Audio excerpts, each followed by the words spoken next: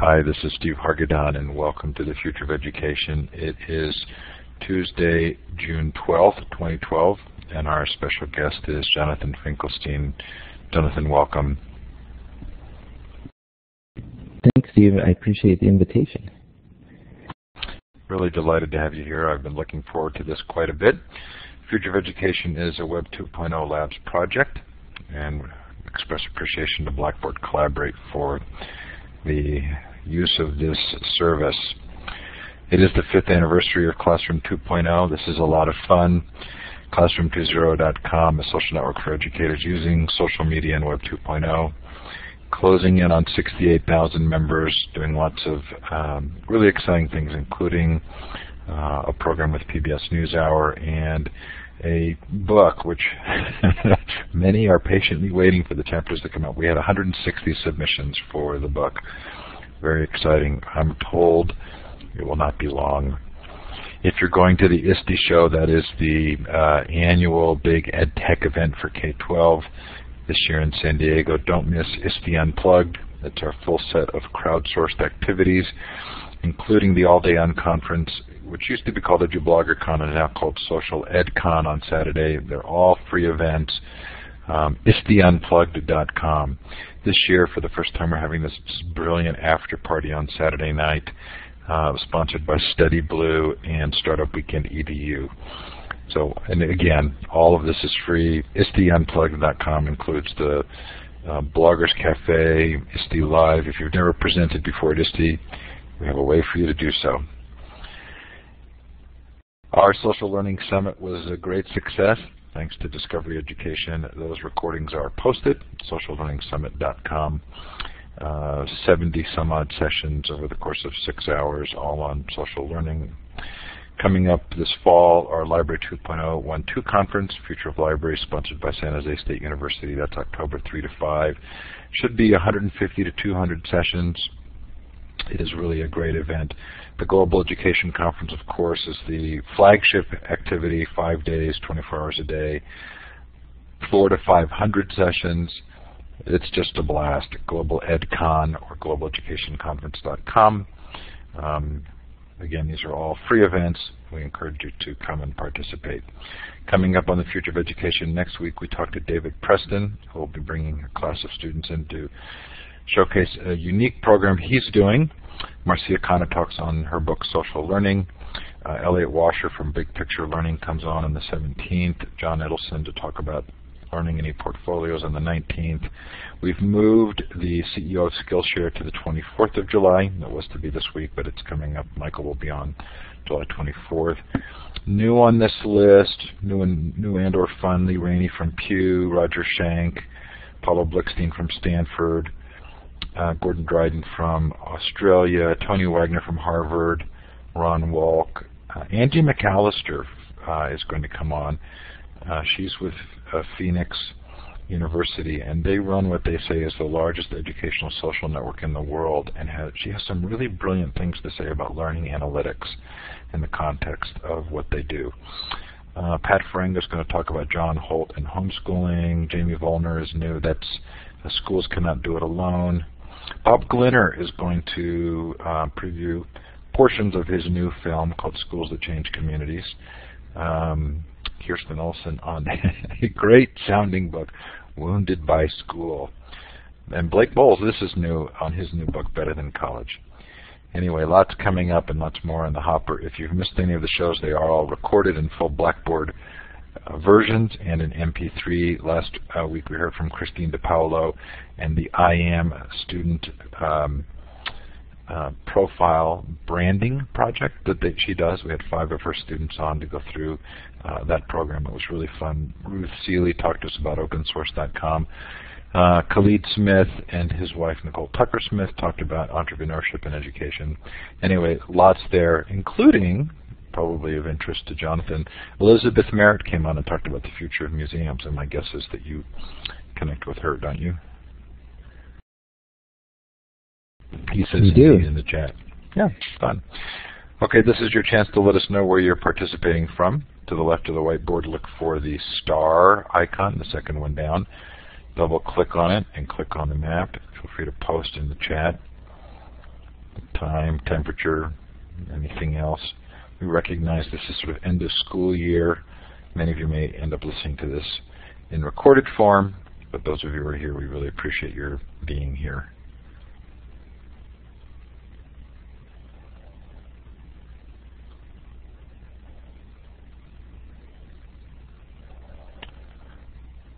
Okay, we're North America centric tonight.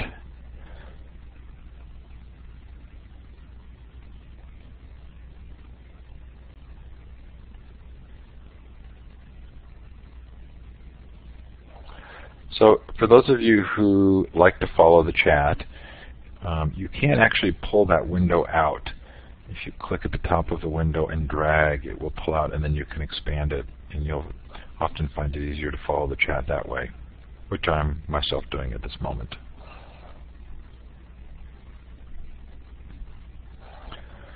So Jonathan, what conference did you and I meet at this year, or this past year? That was the 10th anniversary of the New Media Consortium's Horizon Report, which was down in Austin. So that's so funny. I'm really glad that you remembered that because I've had 2 or 3 guests on, including Elizabeth from the, what's the name of her organization? Future of Museums? She's from the Center for the Future of Museums, which is part of the AAM, the American Association of Museums. This is a terrific connection. I'm really glad that you have it, and we'll be talking about that. Okay, so you and I did a little bit of a back and forth in email with regard to the topic of tonight's show. I really want to drill down on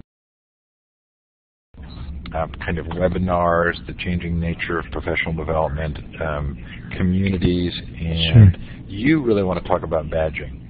So our compromise is that we'll start out with my topics and finish with yours. Is that okay with you? That's fine. I'm very happy to do your topics, and if mine happen to get woven in, that is fine too. Wherever your conversation, your questions lead is good. Well, you're generous and gracious.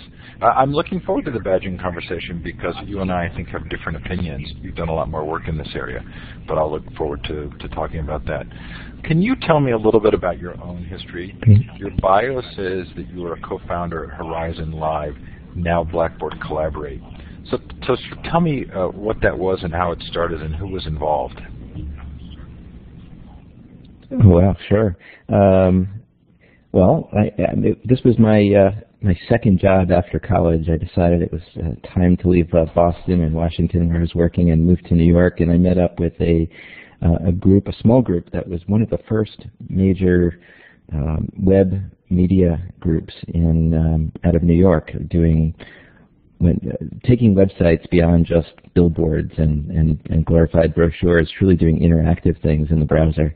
This was in the as my colleagues like to say, before the turn of the century. So this was in the late 90s, and teamed up with a group that had started a project there that was actually a training tool to do real-time online instruction internally at a big Fortune 500 company. So they were trying to turn their intranet website into an interactive collaboration tool, and realized they were onto something, and perhaps there was a future in that business. This was right around the time that WebEx was getting going using the telephone. We were getting going using voice over IP, trying to pull together a collaborative experience that was completely in the browser. And indeed, that was the beginning. And Horizon grew out of that, and I grew with it for a few years, and then went on to found LearningTimes in 2002. So I do want to find out more about LearningTimes, but because I worked for Illuminate and then Blackboard Collaborate for 4 years, I'm just personally curious as to the history there. So is there anybody that I would have known at the time that it was Horizon Live? Well, I remember I started LearningTimes. This is our 10-year anniversary. So I have to think back to who was there 10 years ago when I left. But my hero back then at the company was Steve Cann, who was the chief engineer and was really just a very innovative problem solver and thinker. He's probably probably the main carryover over the years, and I'm not sure what he's So up to that's really today. interesting. Yeah, we don't need to do it now, but I'm actually still kind of intrigued and would love to know more of the history of that. So 10 years ago, you started LearningTimes. And tell us about That's LearningTimes and tell us about squirrels. Well, I can do it in the reverse order. We could start with the squirrels. But it was also about 10 years ago that I was sitting in a similar position at a seat in front of a computer with a group of people interested in education who were logged in for one of the first online keynote sessions that an online conference called TCC had invited me to speak at. This is a conference we've been involved in for, I don't know, the last 15 years, I guess, at this point. It comes out of the University of Hawaii. And I was talking about the power of and the intimacy of the human voice and how we could enliven the web with our own presence, not just with our words, and asking people if they could think of a time in their own learning experience when something became crystal clear, when their choice of career suddenly became obvious, when a new hobby blossomed. And I asked people to think of that as a learning moment, and could they share it with us? And you could all try this right now if you like in the chat box. It's just like it was all those years ago. So go ahead, try it. What's a learning moment that it was a very powerful learning moment for you, no matter how far back you'd like to think about it? Who did it involve? What did it involve? Where were you? Go ahead and try it in the chat box. You can let us know. Something that influenced the course you would take with your life or your hobbies or your interests. I was doing just that, and I'm looking forward to seeing what you will share, when somebody logged in and said that chasing squirrels with that's very good, Steve. That's as much a testimonial to the power of communication on the web, but more so to the relationships that you build online. And in fact, somebody said during this moment many years back that chasing squirrels with his college advisor was his greatest learning moment. And I didn't delve into it, find out why, but I just left it to my imagination that a lot of the best learning and the greatest moments that we remember sometimes happen in the most unusual ways. And I thought it was a great symbol of our values when we moved in the work that we were doing with people online. How could we allow people to chase squirrels? And so that became the mascot, because like them, hate them, everyone has a story. You about say a squirrel, quite a lot of that's for sure. positive things about the squirrel on your website. So meeting you was a little sort of a moment of humility for me. I didn't really know that much about LearningTimes, and I've considered myself to be sort of accomplishing things of worth and value in this space, and I get about 100,000 attendees to my events in a year, and I sort of thought, well, wow, I'm really kind of riding high on the wave. And then I read through your material and I thought, I'm probably a drop in the bucket here. Can you give us some sense of the scope of what you're doing, the kinds of organizations, and how sort of powerfully active this technology is? Well, yes, and there's a lot of work for both of us to do in building community, which is I equally felt humbled talking to you, so it's very kind of you to put it that way.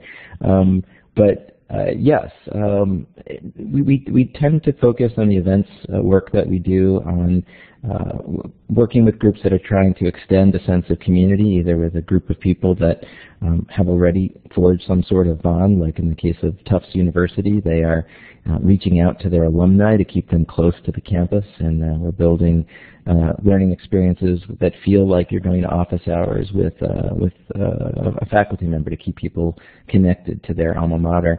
And then you take groups like the Smithsonian, with whom we've been working for many years now.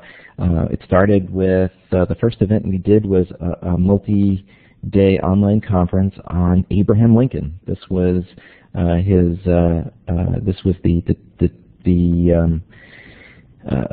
you had 19 museums all focusing their attention on Abraham Lincoln in a different way, and we brought them online, and we heard about Lincoln's Air Force, Anyone know what Lincoln's Air Force was?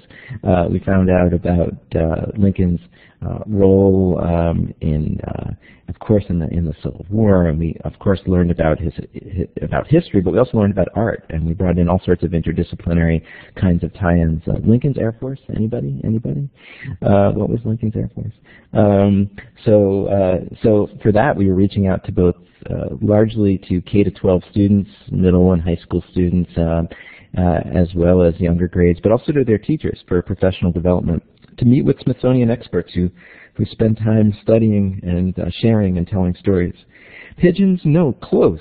Lincoln's Air Force was Lincoln deploying hot air balloons right off the mall in Washington, for that matter, to do reconnaissance over the border looking south. So indeed, the first Air Force, you can do it in air quotes if you like, could be attributed to Abraham Lincoln. But these are the kinds of things we learn about from Smithsonian experts during those events. We went on to do things like a multi-day series of events on climate change. Just wrapped up year 2 of a program called Shout, which is on environmental education, in which we work with Smithsonian educators, experts, curators, scientists, go to their facilities. I was down in Panama. We did some live webcasts out of the Barrow, Colorado Island, which is the most visited island in the world by research scientists. And a lot of people interact, ask questions, and we issued challenges to them so they could go into their own neck of the woods and become researchers, scientists, artists, exploring the world around them in very much the same way that Smithsonian experts do. Those are just a couple of examples. I also do a lot of work with the New York City Department of Education, both in professional development and some really cool projects with students. You can flag that in case you're interested. I could tell you about online debate programs we've been doing for 7 or 8 years, and as well as some actually really amazing uses of 3D world technology. While the rest of the world has kind of crashed and burned in 3D worlds, we're still doing some really cool stuff with students there. So interesting. I'm wondering if there's a lesson of any sort for us. So I've been doing this now for 5 years, and I don't feel like you and I have really bumped into or against each other much. So does that say something about the opportunity here, the scope of opportunity? Does it say anything about the is there a reason that I would not have known more about you? And is change happening as fast in this arena as it feels like it is to me? It's a good question. I think it does suggest a lot about what's changed. I think that for a long time, the notion of doing something online, whether it be live or otherwise, was a bit of a novelty, especially the online conferencing and the live events. But everybody's got a WebEx account or a Blackboard Collaborate account or a real-time tool at their disposal. I think it's similar to saying, well, we've both been to weddings and bar mitzvahs in the last 10 years, or we've both been to, even better, into real physical venues, and we haven't bumped into each other. I think that's the better analogy. And so until we met in Austin. So I think it means that it's been woven into the fabric of people's tool sets, and the technology has largely fallen into the background. People come to people like you and me and do the kinds of things we do when perhaps when they're thinking about the event planner who needs to come to the wedding. We only get to do some of these big high-profile things once in our lives for the everyday kind of context, and perhaps going to someone who does it every single day is a good strategy to make sure it goes off well. I always think when I have an event that's got 1,000 people, even 100 people, I say to myself, that's not just a 1-hour event. If there's 100 people on, that's 100 hours of productivity that are on the line when you're gathering everyone at 8 o'clock Eastern Time on a Tuesday evening. I feel like that is a very big responsibility. When you're just having 10 people and doing a meeting, we don't always give the same attention to our colleagues and to smaller groups. But if you have 1,000 people spending an hour online, you want to make sure that if you're taking that, imagine what would go on in those lives and what kind of productivity could happen either in personal lives or professional lives. So I do really think, though, that there is a differentiation now between an everyday, any old event and then the larger kinds of conferences and events that you and I are involved in. There are some other things I think that distinguish what you and I do, and I'm going to put the you in all caps in the I in a nice little lowercase I, because I think there's a scope difference here. But I'm actually not contracting with organizations to run events for them. I've pretty much been creating events, and my events are sort of packaged around a core idea of inclusion and participation. So if I have an event with 500 presentations, that's because we're doing very little vetting, and it's about participation rather than consumption. And so I think probably in part we may be running different kinds of events. Now, I don't know how much you've played in this area, but I feel as though every time I get an email from ISTE or some organization running a webinar that is for pay, I sort of secretly feel like I'm the disruptor. Right? I'm I want to be careful to be a thoughtful disruptor, but most everything I'm doing is sort of freely available to anybody who wants to attend, and is largely about getting people to present as much as it is to get to attend. Yeah, absolutely. I'm bringing up, with any luck, an example of, is it coming up here? For example, all of the Smithsonian events, all of the work we do with the U.S. Department of Education and the New York City Department of Ed, and a lot of the library work we do is also open. And my preferred way of doing these events is for them to be open and free and sponsored if necessary. I think that's the way it should be. Of course, not every event lends itself to being free and open. For example, if you're an alumni at an institution, it might just be for alumni. It's something special that those people get as part of their relationship. So there are obviously times when when in context where it shouldn't necessarily be open that way. But yeah, I'm in your camp. I also think that there is sometimes there's sometimes ongoing work and relationships that need to be managed by people if it's not just a conference. For example, one of the things we've been doing recently, I'm going to take you, I'll say more about the site we were just on in a second as we come back to it. But here's an online conference we've been doing for a few years now. We're moving into Museums and Mobile 5. And this is a conference all about the use of handheld technology in the museum community. And one of the things that happens during this event is that there's a series of pre-conference workshops where people submit their mobile projects for review by experts who come from the museum world. They look over their mobile plan, their mobile strategy, they give them feedback. It's a little bit more like an ongoing course in a way with some of the interactions that happen. And so parts of that event are those sort of clinics, those pre-conferences. Parts of those events are for fee for all the time that's involved that people are putting into building it. And then you have like a virtual expo and a free open day where people can come either to the keynote or the event. So sometimes it's a hybrid, but it really depends. So I'm interested in the kind of changed nature of professional development that online learning provides. I'm assuming you've read Disrupting Class by Clayton Christensen and his co-authors. Michael Horn's been on my show to talk about that book.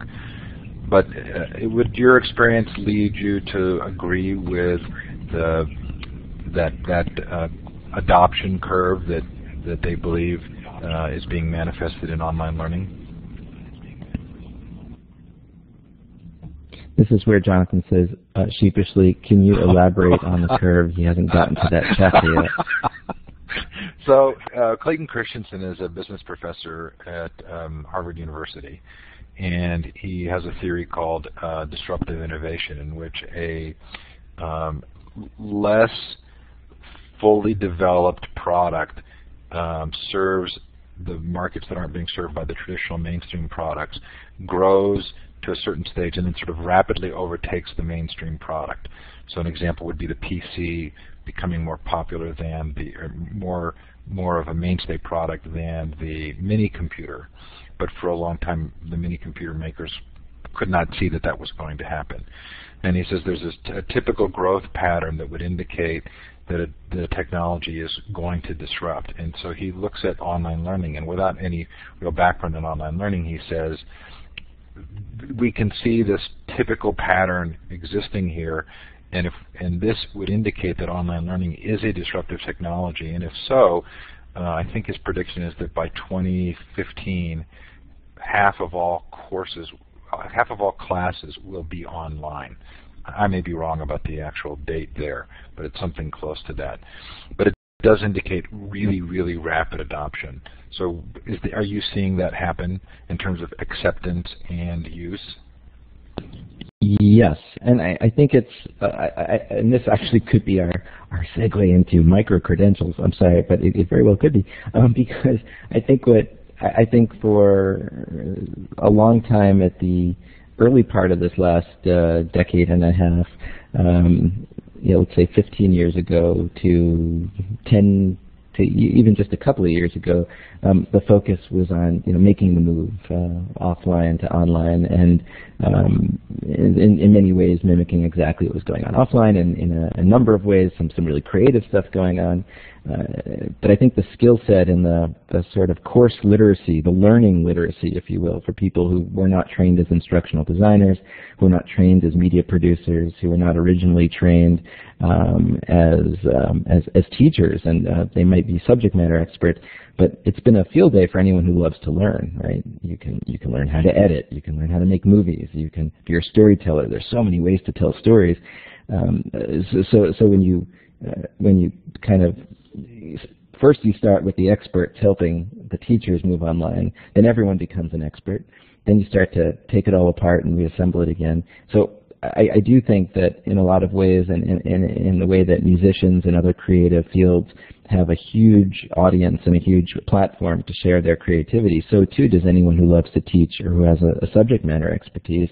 So you're looking at these massively online open courses, and looking at a lot of the startups around taking subject matter experts that only a select few would ever have gotten to here, and of course taking initiatives like MIT and Harvard's. And I think you are indeed right where Clayton Christensen says we are on that kind of disruptive curve. So you offer a training course, and you've written a book on synchronous teaching and learning online. I would have guessed that this would be a pretty significant growth arena as well. Are people looking for training in this area, or alternatively, should they be looking for it and they're not? Good question. It is. It's coming from unexpected and great places too, in terms of where people are finding us from. For example, I just finished a workshop, a 2-week version of my CSTP, Certified Synchronous Training Professional Program, which was with the U.S. Department of Labor, where they were. Oh, thanks, Steve. And this is a group of people who are conducting online training, who are managing grant programs, who are reaching out to workforce development communities to encourage people to apply for their grants and walk them through the process. And they recognize that they are online facilitators suddenly. And it's funny because not all of them would have been sent to or invited to training for their face-to-face workshops, but somehow that move to the online realm is the trigger that they and others need to say, hey, how can I reconceptualize how I talk to people in large groups in general? Keep in mind, Gigi and Steve, I'm so delighted that you've got the book. I wrote it. It's like what? It's actually a member of my. Hi, Jessica. Jessica is here. Jessica used to be at the publishing company that published that book, Wiley, but she is now with Cengage Learning. Hello. So I have a member of the original editorial team on hand from that book right here with us. And I lost my train of thought. But yes. So yes, I do see a sort of uptick in interest. I think the more people have low-cost access or free access to tools to do live events, and the larger those events get for people, the more they seem to be interested in working in a community to learn from others who've done it, so they can save themselves pain, which is inevitable for all of us in these environments from time to time. That was fascinating, your comment about this move actually precipitating training that might not have happened otherwise. I'm gonna mull that over, because that would be a really interesting turn of events, I think. I'm also interested in the degree to which these technologies promote grassroots kind of peer-to-peer learning. So for me, I'm seeing a lot of opportunities because of the lowering of the cost of the technology and its increasing ubiquity, chances for educators to teach other educators without going through sort of traditional hierarchical structures. In your mind, how does that play out? Is that a good thing, a bad thing? Where's the balance? Are you thinking specifically in the context of a live online session? Yes, I am, because it seems to me that kind of uniquely the live online session provides an opportunity at very low cost, both because of the technology and the lack of travel, for educators to create opportunities to teach each other that previously might have only happened at a very local level. Yeah, I think there's a lot to that.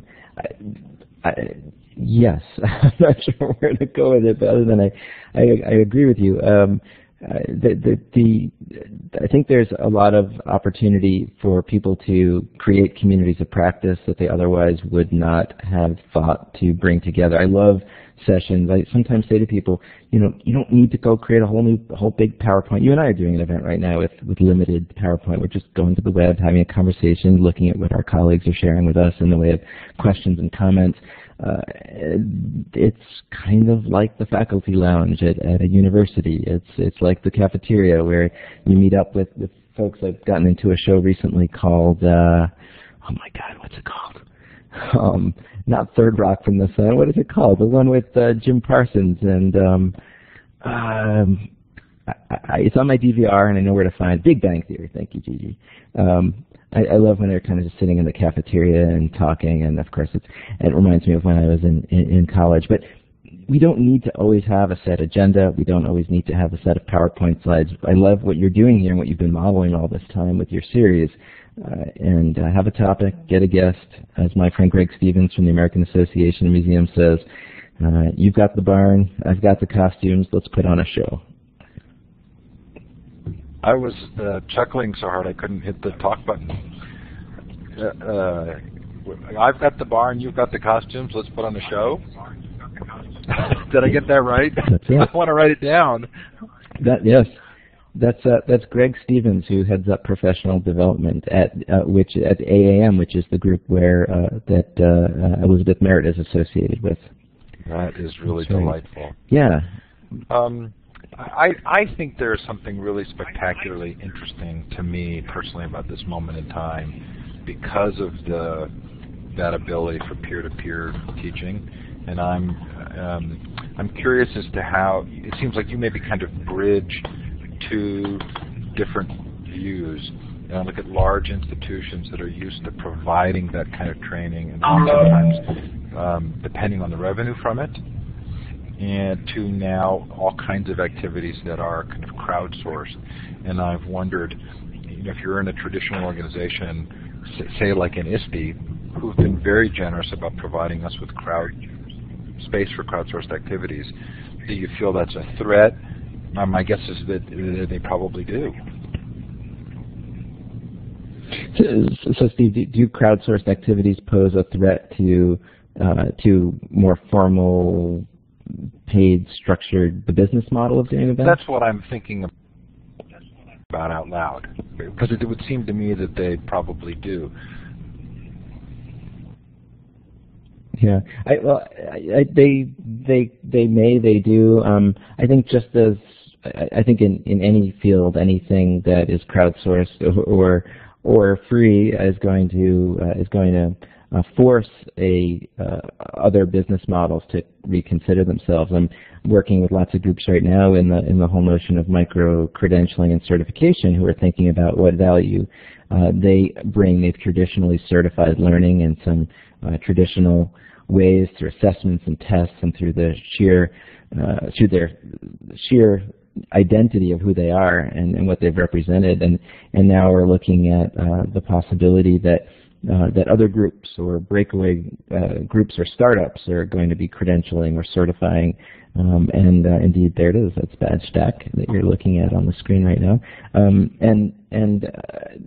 so to me, certainly people can be threatened. I think whenever they do feel that way, it's an opportunity to see how can you leverage what expertise you have and add it to that community effort versus retrench or declare your life over or just keep going at it even as it's becoming a smaller and smaller part of anyone's life. So to me, those are the exciting times for anyone doing things, is what can you learn from it, how can you join it, and how can you work with the community. So I'm going to give you a chance to really kind of drill down on this. But before I do so, I want to give you some of my kind of hesitations about the badging concept. So one of my concerns is that this becomes a fairly complex way of perpetuating dependence on other people's assessments. Not just that it's a perpetuation, but it's actually a complication of that dependence. And I think about the value right now of the ability of an individual to actually manifest their value through a portfolio of their work versus external assessment.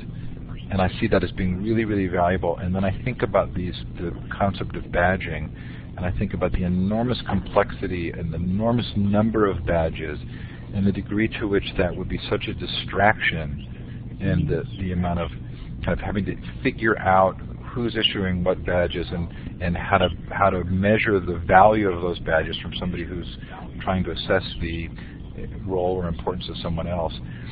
It feels to me like it's actually moving in the wrong direction. Okay, so I've laid that out, and now you get a chance to both argue back and kind of explain the richer nuances of what you're seeing.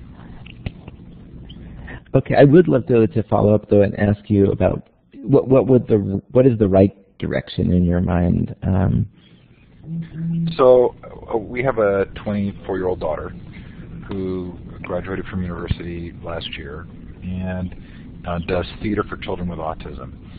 And over the course of 3 or 4 years, I've worked with her to build a website to kind of document what she's doing in her work.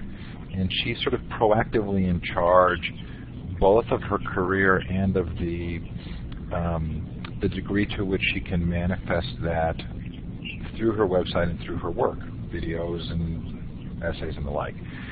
And I think about what that would have been like if she were going through courses and trying to get badges to manifest that learning, and it feels like that would actually have been a step backwards for her. Yeah. I think the problem with talking about badges simply as badges is that it's the word is a proxy for so many different opportunities. For some, it is very much about the issuer. It's a way of existing organizations who either do have learning programs or institutions that have relationships with a community of people but have never given any kind of formal recognition or credit for the role that people play in those learning communities. Both of those groups on the we give credits now to the we've never thought about giving credits now approach.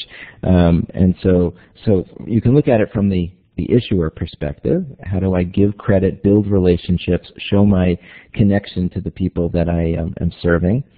You can look at it from the earner's perspective as well. And the earner, many people are not extrinsically motivated by a badge. Not to say some aren't. I didn't think I was until I took an online series of courses on programming and didn't even realize there were badges involved and started to see them showing up on the right side of the screen, not only showing me that I had learned something in the hour I had put in, but reminding me that I still had a bunch of grayed out things to earn. I'm a checklist kind of person when it comes to that stuff, and I actually appreciated the reminder of how I was doing and the affirmation of what I needed to do. So you have on the earner side, I think you would find that most people are not ultimately motivated by the badge, but they may be motivated by what it means to them, either to their standing in the community they serve, to the prospects of future employment, as a recognition from the outside that the time they spend in environments that are not often or have not traditionally been set up to recognize efforts can now do so. We do a lot of learning. We do a lot of things that often go unnoticed. People don't always get credit where credit is due in this world because of those disruptive kinds of things you're talking about. And this is a way of trying to put a blue ribbon on some of those things. And then thirdly, you need to look at badges from the perspective of people who are interested in both the organization and the issue, or the audience for these things. And so if I am a prospective employer and I want to search, like very much the way someone might search LinkedIn to find somebody who meets their criteria, if I have a way of taking large skill sets and breaking them down into more granular portrayals, representations of competency, I might be able to narrow the pool of people who I'm looking for. So people saw your blog entry, but they probably also already were following you, and you had a reputation that came from that work. Not everybody's work is so public and is so well backed up with testimonials and references in the same way. So I think you can talk about badging from many different angles, not just those three. There's so many other ones. So I think it's important just to before we summarily decide that badges don't fit in one context or another, think about how or whether certain aspects of them could fit in a very specific context. I mean, I'm not as unconflicted as I sound here, because I do really like this idea of like when we pick an orthodontist for our child, when they sort of voluntarily become board certified, that indicates a willingness to aspire to a higher level. But there was something you said that I'm going to really reflect on. Unfortunately, for me, it bolsters my position. But I already feel like the degree to which there's sort of this robo-winnowing process, right, that winnows down the applicants for a position by looking for certain things in resumes or the like, that already feels to me like it's a huge disservice to people who have a body of work that's of value that doesn't get trapped by some system of easy external or extrinsic filters. And what I would want to convince someone is to not get involved in the complexities of badging, but to actually do authentic, valuable work and learn how to represent that. So if you've coded on a project or you've helped to build a bridge or whatever it is, that you learn how to represent that in a way that's richer than some system for sort of arbitrary is too strong a word, but arbitrarily making the job easier by reducing the number of applicants that you actually look at things by. And again, the sheer numbers. The question in the chat was, if a school administrator wants to know if you've pursued specific learning or skills, that feels like such a shortcut to me, because the administrators they're not going to know out of the millions of badges which ones have value, except for the ones they potentially might be tracking. But it also sort of reinforces this idea that the badge reflects the learning rather than your actual accomplishments or achievements. Now, I've said my piece. I'd like you to describe BadgeStack, kind of talk about what you've done. I mean, you obviously have had some success here, and kind of give us an idea of what you're doing that's unique and valuable, so that if and when I'm proved wrong, people will actually have a good sense of what you've done right. Okay. Well, yeah. No. Just one quick thought. Right now you've got standardized tests. You have you've got grade point averages, and you're dealing with people making the first cut. You have Google putting up billboards that have cryptic problems to be solved, and if you can solve them, you figure out that it has the phone number you're supposed to call to get your interview.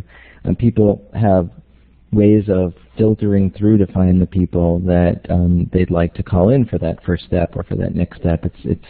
There's a lot of people out there, and we do need to kind of take that that first angle. And there's nothing that says that that the skills that are represented by a badge are any less legitimate than the ones represented by a GPA or any other arbitrary or not arbitrary piece of data you'd use to make that first cut. And it is possible that when you think about the work that's in your daughter's portfolio, that I would love a situation in which people would make it through the qualitative richness of what she has posted there, and one would hope that would be something that somebody interested in her would either do first or do after they saw a series of badges that talked about her expertise. But anyway, I don't think that it's mutually exclusive to other forms of understanding people's skills and what they have to offer. But I think we're not in a world anymore where you know plumbing. You're not just a plumber. You need to know advanced refrigeration techniques. You have to know about all sorts of chipsets in particular refrigeration units. You have to be retooled on solar energy and alternate energy sources. The universe of knowledge in any particular field is really deep, and there's skills that we're better able to assess because we're much more connected than we used to be. You used to just have a few people who knew you in your work or your home life. Now you have people who know you all over the world through the work you do and the contributions you make, and it might make sense to allow those groups to kind of have a say in sharing a little bit about you in a meaningful way to others as they get to know you too. So BadgeStack, what is it and what's going on? So we've been thinking, as this is a really nice segue actually, Steve, we've been doing these online events, which for many people are labors of love. Their participation is voluntary for a lot of the work we do. People choose to take a day off or 2 days from the rest of what they're up to and come to an online event.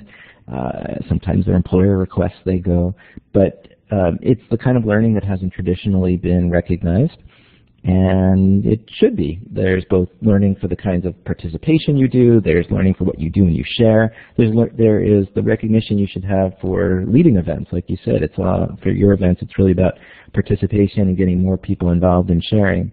So we've been doing that kind of work for all these years, and people very often have asked us, it happens all the time, do you have a certificate? Can I have a letter that says I presented or that I participated?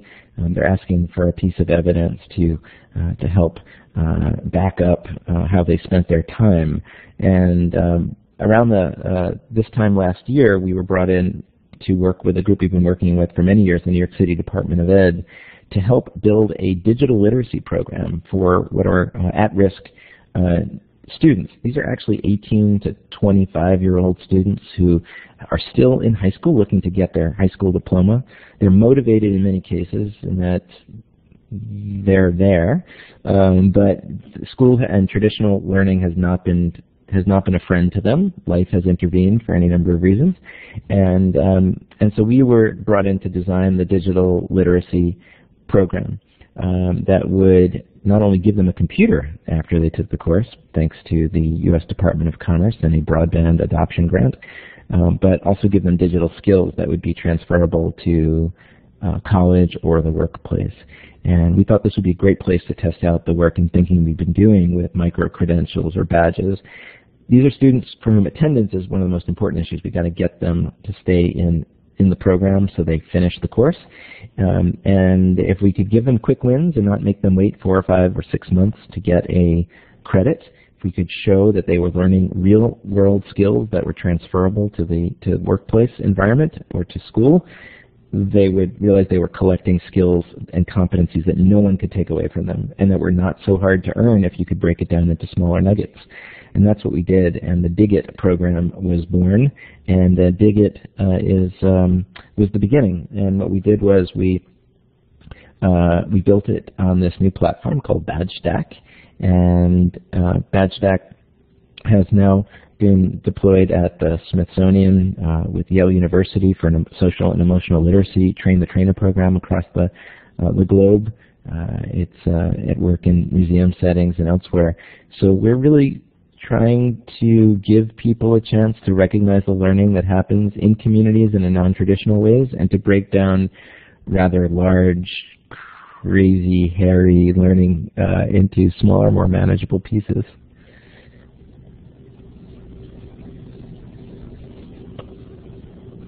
Did paused because...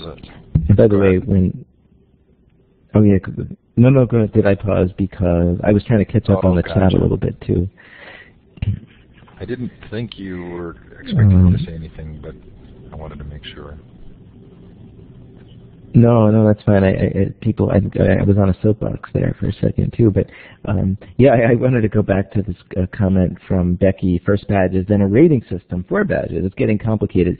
Becky, this is what's really interesting to me is you have groups who traditionally haven't given any kind of formal recognition of learning, who are thinking about what they can do to recognize learning, and then you have groups that have been in the business of giving out certifications and giving out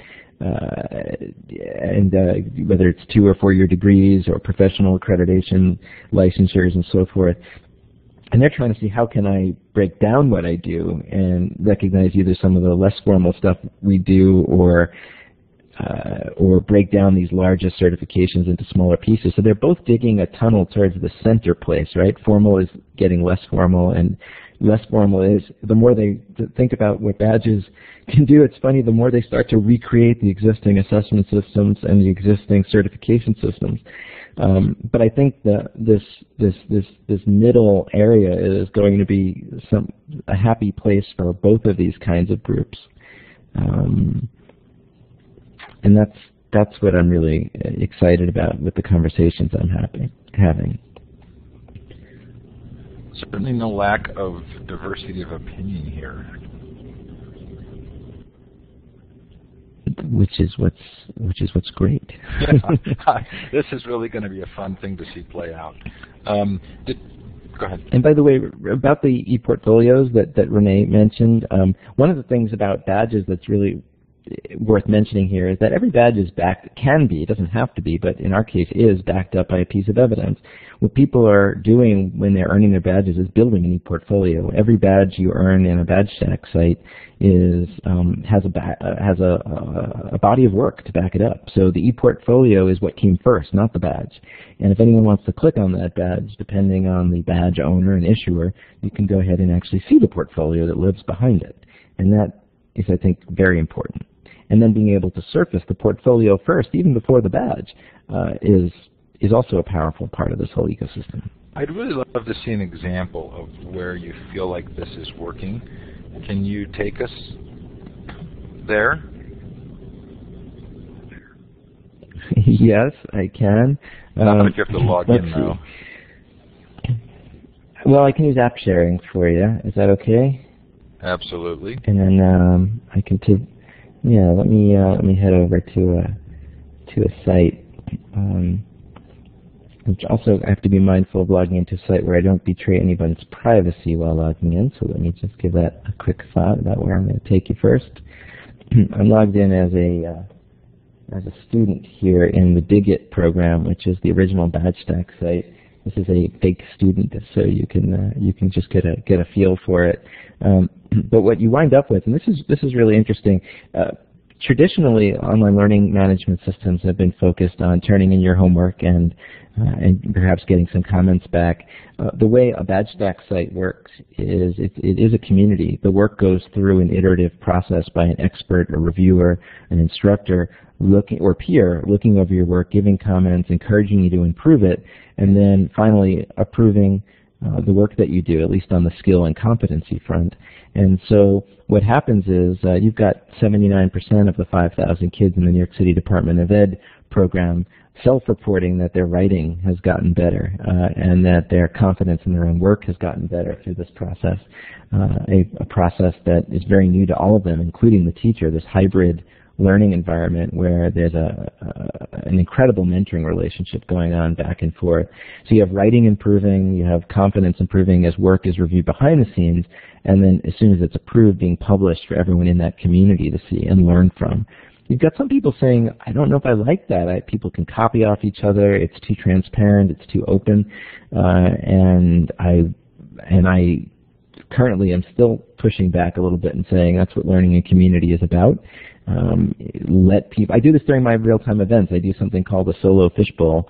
I can actually demonstrate it on the whiteboard in a moment, where people get their own quadrant, their own square on like a tic-tac-toe board in the whiteboard, and I have an assignment where they're all working in their own box, but you can see what everyone else is doing on the same screen. So you're working independently, but you can still see what everybody else is up to. And so you have two choices. You can be unique and look around you and say, I'm gonna try this a different way. Everyone else is doing it one way. Or you can be inspired by what people are doing. The direct copying is easy, and that's obvious, and it's laid bare. But those two other things are nice, being inspired or breaking out and trying new ways. So we're seeing that happen a lot, where people take a look first and see how I'm going to actually take you to my CSTP, my live online community, which is a BadgeStack site. Sorry, I didn't really show you anything while we were in there, but I just had an idea about jumping over here, so we'll just go with it. Let me just hop over. So this is what I call my ideal library. I've been doing this for the last 6 or 7 years. When people take, thank you, Jessica. When people take, when they take my course, I've always asked them as their homework assignment is to submit a facilitative, synchronous idea, a lesson plan or strategy into the idea Dropbox. And over time, the Dropbox just keeps growing and growing and growing, and you can sort on topics like show me things that relate to closed captioning, or things that relate to using the participant profile or the chat, or maybe particular uses like icebreakers or mini lessons or role plays or scenarios, and you can go ahead and search for these things. So where do the badges and where does this kind of play in? So people have to actually submit an activity after every synchronous session. They have a choice. I give them a choice of quest they have to do. Here is one where we're focused on using the whiteboard in an innovative way, and they have to come up with an innovative use of a pre-prepared backdrop. Here's a little video clip you watch for an example. Then they have to submit their own idea. Is it a game? Is it a simulation? This is a quest. This is something you have to do in advancement of earning badge. So you submit your idea, give a little self-reflective piece about it, and then Jonathan, as the host of this particular event, can look and see that he's got some submissions to review. I'm the expert, the reviewer in this particular case. I can look through the submission from these students. These came in today, yesterday. I have to look over them for my current course. And then when I approve them, in this case it requires me to approve them. It doesn't always have to be that way. But when they get approved, they then show up in the idea library where they're available to everybody else to search. And so what we're doing here is we're building community. We are building community one idea at a time, and we're doing it in a structured way, and in a way where this work would usually just kind of get relegated to a discussion forum, lost, unsearchable, unsurfaceable. Everyone wins here. If there's 20 people in the class, one idea comes in, 19 people get 20 ideas and out of it. So this is working really well.